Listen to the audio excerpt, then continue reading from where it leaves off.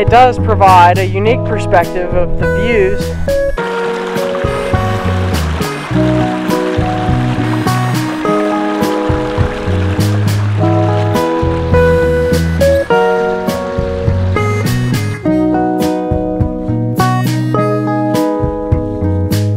The last piece to the puzzle of boondocking is there's no dump station.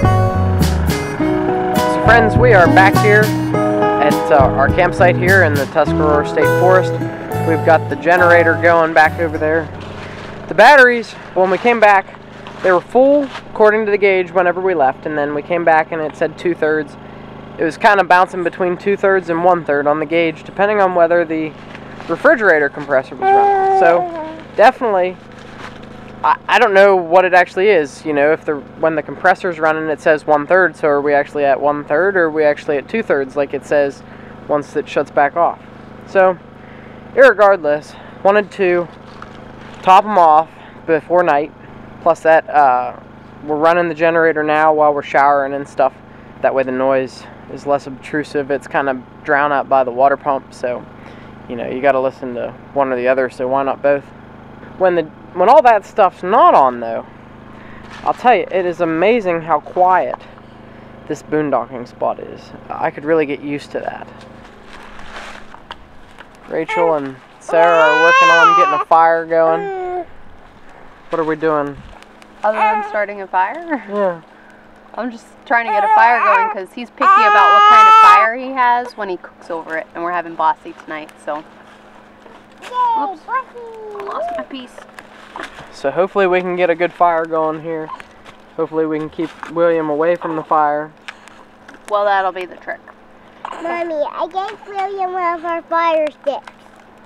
Okay. That's where we're at for now. We're going to have a fire. Maybe if it's a clear night, we'll get some pictures of stars or something. Yeah, it got cloudy last night. It was cloudy last night, yeah. Then tomorrow morning, we are going to do some hiking around here. So, you know, don't leave just yet. We might have some interesting stuff to show you in the morning. There are a lot of hiking trails around here, so we are going to see what some of them look like.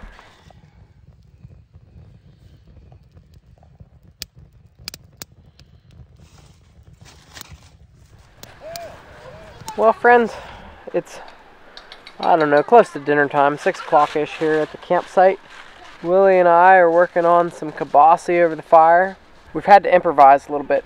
I have a thing that's supposed to hold the kibasi stick, but these fire rings here at the State Forest campsite, as you can maybe see, they're considerably taller than state parks and a lot of the other private campgrounds that we've stayed at. So the holder isn't high enough, moral of the story, so I'm using the grate and a log and another log to try to, you know, get it at the right height because we don't want it to burn. But I know we've talked about this quite a lot. It's my favorite meal for camping. Over here, Rachel's got some mac and cheese going and baked beans. Yep. It's just Kraft macaroni and cheese. It's nothing fancy. No, I'm sorry. It's Paw Patrol, so it is a little fancy. Paw Patrol. That's the best kind of mac and cheese. When you turn it into some weird shape, it makes it taste better. The kibasi, though, that they're having, it's got the American cheese stuffed in it. That's the good stuff. So that is fancy. Will's wanting his food, so I'm going to put the camera down and get him in his high chair because otherwise he's going to get rather angry if we don't feed him here shortly.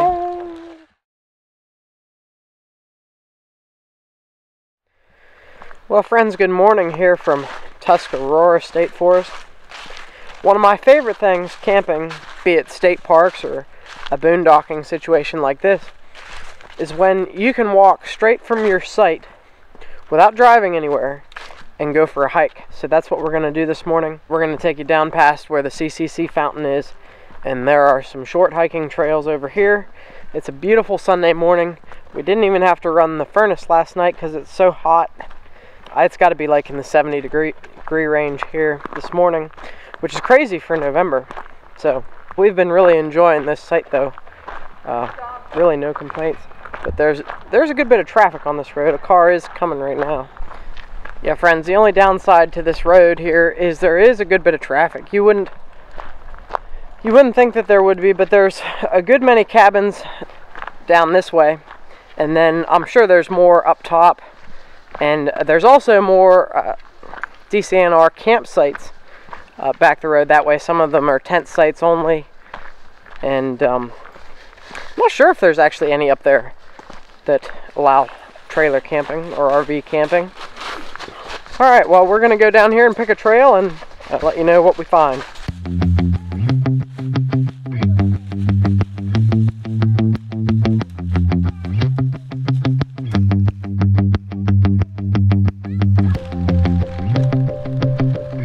So friends, we are out here on the Licking Creek Trail.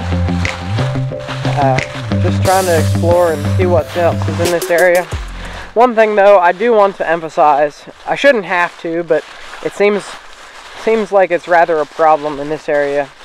When it comes to boondocking, when it comes to hiking, when it comes to anything state forest related, or just anywhere in life in general, you gotta stop littering.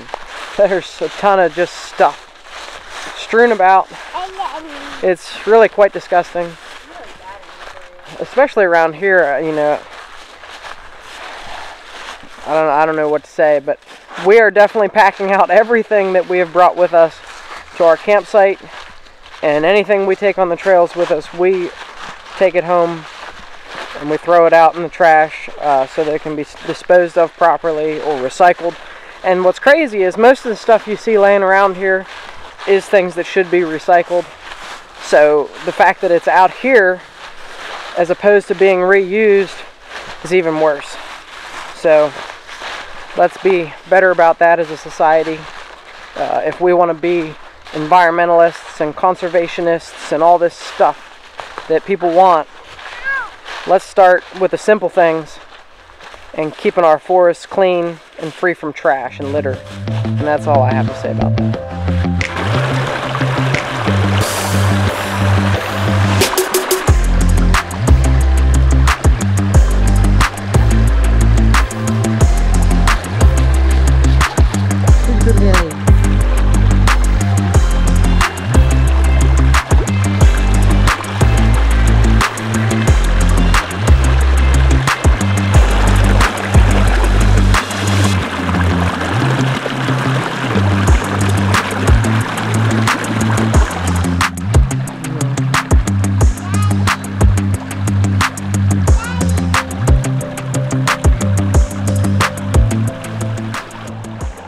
So far, friends, this is a very pretty walk down here by the Licking Creek, and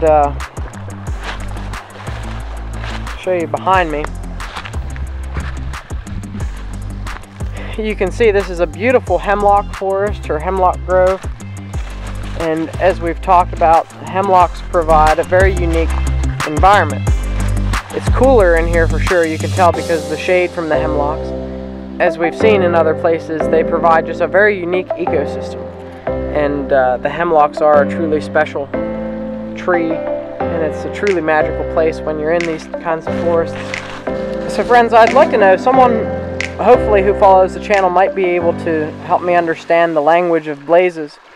Now I'm guessing that the 3 blazes mean there's 3 different directions you can go. One that way, the Licking Creek then goes behind us back to the road, which is where we just went, and then across the river is your 3rd way. So I'm guessing that that's what that means, but if someone could explain that better to me, that'd be helpful, because we have seen some other trees with 2 of them, which I'm not sure what that means. But yeah, and in this particular instance, fording the creek is the only option. So that's what we got to do one way or another here. It's the best way I found to get across the river here, because I don't have high boots on. Rachel has Crocs, so she just walked through the stream, but walking across the log. But your best bet is probably to wear some taller hiking boots that are waterproof, or Crocs, or take your shoes off. Those are your options. I'm going to figure out a way to get Sarah across, but I got to get the camera to Rachel so I don't drop it in the creek, because that would be bad.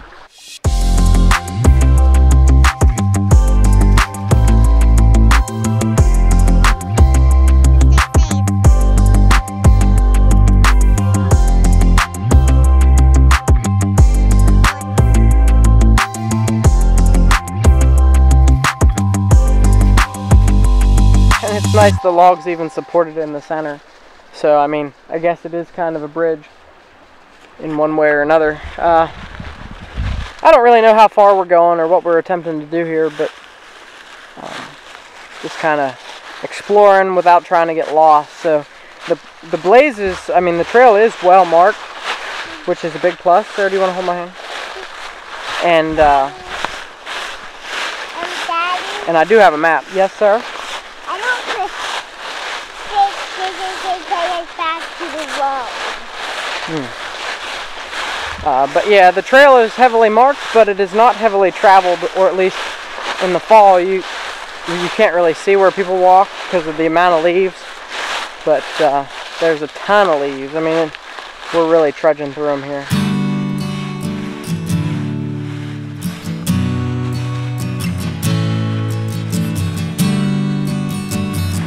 So here's another three-way intersection.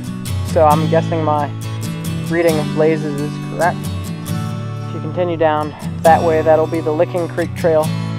We're not really interested in doing something really quite that long today. But there is a loop you can do if you go down that way, and it'll bring you back around to where we're headed. This here, I believe, is the County Line Trail. And so it should take us up and then right back to the campsite. So that's the plan anyway.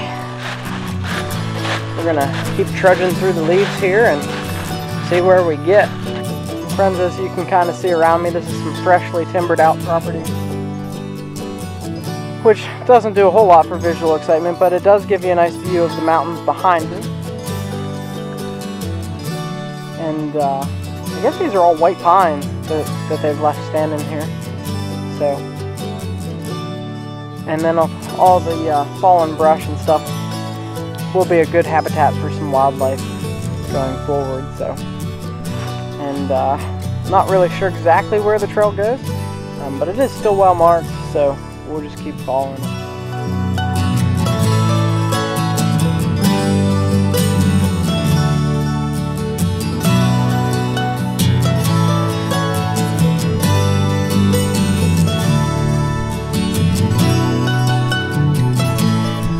Friends, as much as I don't like the view of the destruction of freshly cut timbered land, which we have stumbled across once before while hiking up at Blue Knob, it does provide a unique perspective of the views, as you can see around me, that otherwise you just wouldn't be able to see. If this was a dense forest, you would not be able to see the views of the mountains behind me, and it would be an entirely different scene. So it does have its pluses. You got to take everything the way it comes, and you know, this is the way that this is here today. Should mention, we're not wearing orange today because it is Sunday, and some Sundays in Pennsylvania you are allowed to hunt. However, this one you are not. Friends, the terrain here in Roxylvania is rather difficult to navigate under the best of circumstances. And the logging you see behind me has really made it difficult. The trail is well marked through the area that's logged. However, the trail path is kind of blurry. I have tried to move some stuff out of the way, but it's going to need a little bit of time and work to settle her back in. But I mean, you can do it.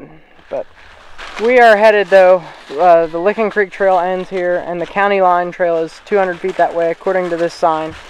And that should take us right back to our campsite. And, of course, everything that has gone up must go down, so it certainly should be easier, hopefully, to get back to the site from here. This trail here, this Black Log Mountain Road, 2.3 miles that way, will take you down to the end of the road where the road that comes up to our campsite, it's like Licking Creek Road, and there's like a turkey foot looking intersection down that way. And the trail that we're currently on is the Wire Fence Hollow Trail. So hopefully we have a better experience going down. But the view from up here is pretty phenomenal if you know, Photoshop out the logging destruction. So friends, I believe I have totally misjudged the scale on the map about how far we'd be walking.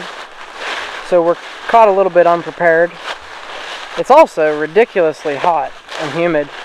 I know it's November, but it's 70 degrees and I have no idea what the humidity is. But, I mean, we're all sweating to death. And this would be a great hike to do if you were looking for wildlife. However, we have absolutely everything working against us when it comes to finding, you know, some deer and stuff in the woods. The amount of leaf litter is incredible. This year has been a really good year for leaves for whatever reason. You know, even at home and at work and stuff, the amount of leaf material that has fallen this year out of the trees, it's a lot. So as you're walking, I'm sure you can hear the leaves moving in my feet. They're dry, and in a lot of these places we are having to kind of kick them out of our way to get our footing. None of us have, well, Sarah does, but we don't have the right shoes on. And of course we've got the 2 dogs with us, and as much noise as they're making, you know, it almost negates the amount of noise that the children make. So we're not going to see wildlife. It is a fairly scenic hike. It is definitely typical Pennsylvania mountainside. You know, very reminiscent of every place that I've been, you know, hunting throughout my entire life, or at least in, you know, south central Pennsylvania. Now, of course, when you get up north, the terrain does change once you get like above 80, where it's all, you know, the different features formed by glaciers. But down here, this is, you know, this is typically what you get in south central Pennsylvania. Very easy going up for a little bit, and then you'll reach like a shelf, and it'll be a little bit rocky below the shelf, and then it gets, as you go up, just all rock, big rocks. And so, you know, that's generally every mountain in this region, that's how it is. But again, I misjudged the map terribly. But it's a fairly scenic hike nonetheless. And as long as the breeze is blowing, it's not too bad as far as it kind of gets the humidity out. But we should be getting back to Licking Creek here shortly.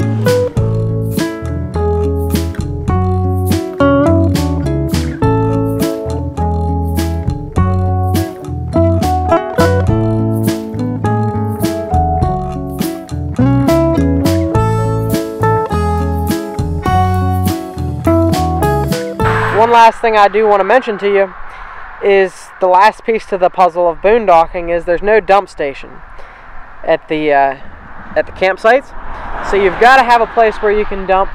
There are lots and lots and lots of options as it relates to that. You know, we can do it here at home. We can dump it into the sewer clean out. But state park dump stations you can use for a small fee. Of course, that adds to the cost. But there are options, and I just wanted to let you know that.